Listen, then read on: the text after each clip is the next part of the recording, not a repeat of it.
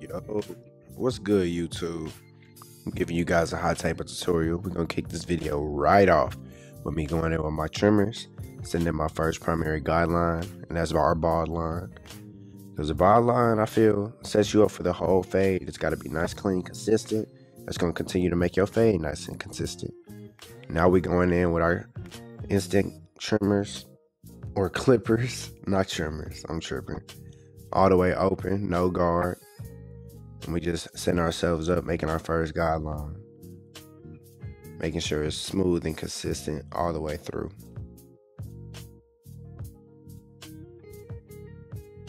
And we just aging at that line, playing with the lever a little bit just to soften up that line at the bottom.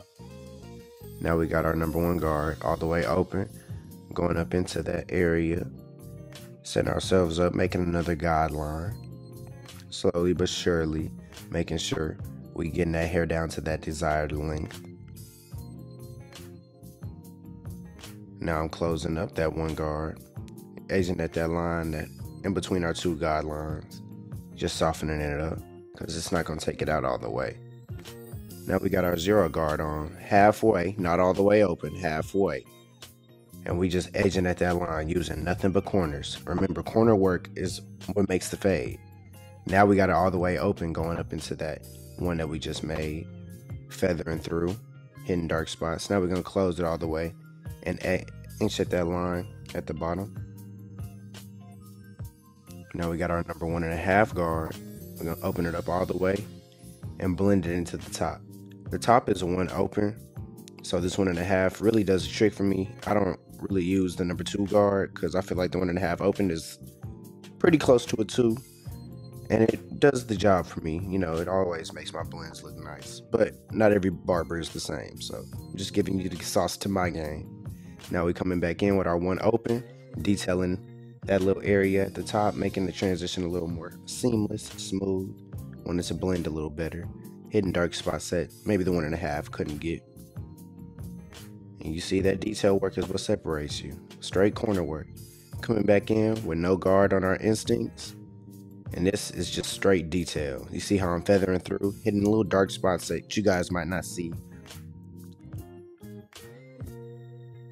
Just going in, trusting my steps, trusting my process. Now we at halfway, no guard, just detailing the bottom area, bottom section. You see, now I'm feathering through the fade, trying to use straight corners, not trying to cut any hair that I don't want to cut. Now I put that zero guard back on so I could go further up into the fade and detail. And it's all the way open, as you guys can see. That way I can get really up in there. Now this side, I'm following the same steps that I showed you guys on the front side, but his hair does grow at an awkward backwards angle, as you guys can see. So it's like, it's a little tricky, but if you follow your steps and you stay consistent, you will get the job done. And that's applies to life also, you know what I'm saying? If you show up every day, do what you have to do, I'm telling you, good things are gonna happen. No matter what happens, the world gonna keep spinning. You know what I'm saying? Bad things happen to everyone, and you can't avoid it sometimes. That's why you just gotta stay consistent, keep doing what you're doing, and trust your process. Like I'm trusting this fading process. As you guys can see, I'm just going through, skimming over the hair, flattening it out, because you know, sometimes whenever the hair grows in a certain type of way, or if it's overly curly, sometimes you got to flatten the fade just to get that desired look. But yeah, y'all can see I'm just trusting my process, trusting my steps, and this fade is coming together slowly but surely. Take your time. Don't ever rush through a haircut. No matter how much money or how many people waiting, don't rush through a haircut. Clients notice. Clients notice.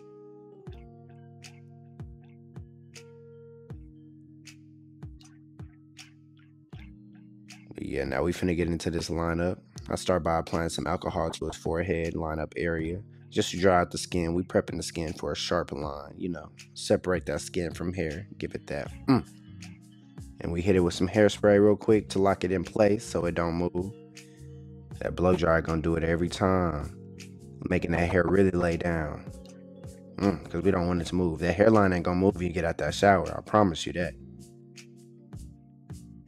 Now I'm starting in the middle.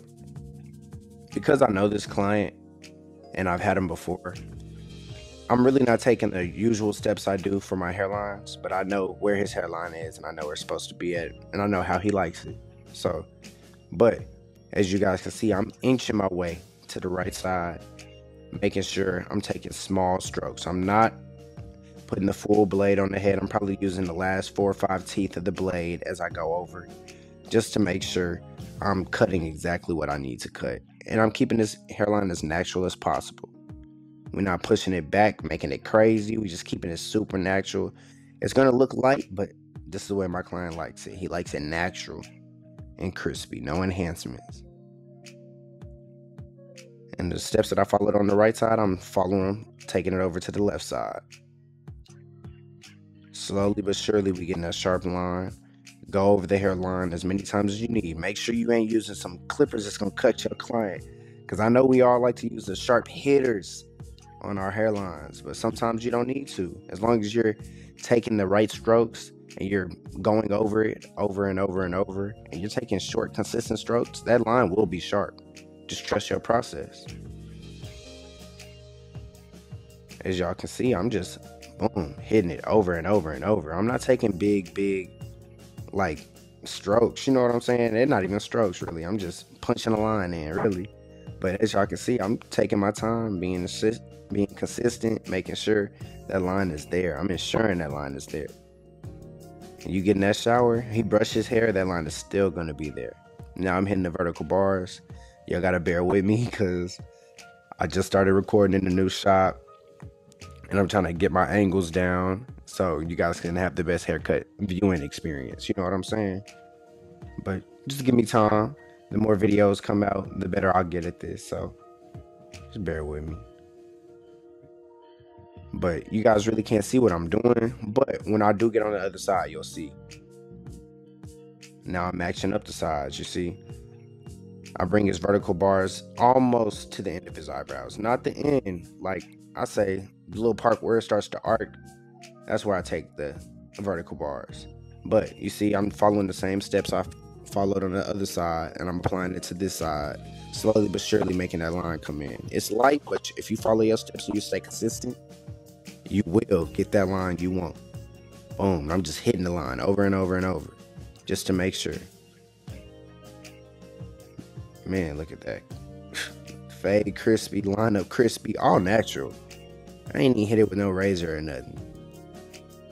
Look at the cut, man. Look at the cut, man. Look at the cut, man. Hot taper. Faded out in the back. Lines crispy. All natural. Not one enhancement. Client overly satisfied. Thanks for watching, guys. More videos on the way. More content on the way. This is just the beginning, man.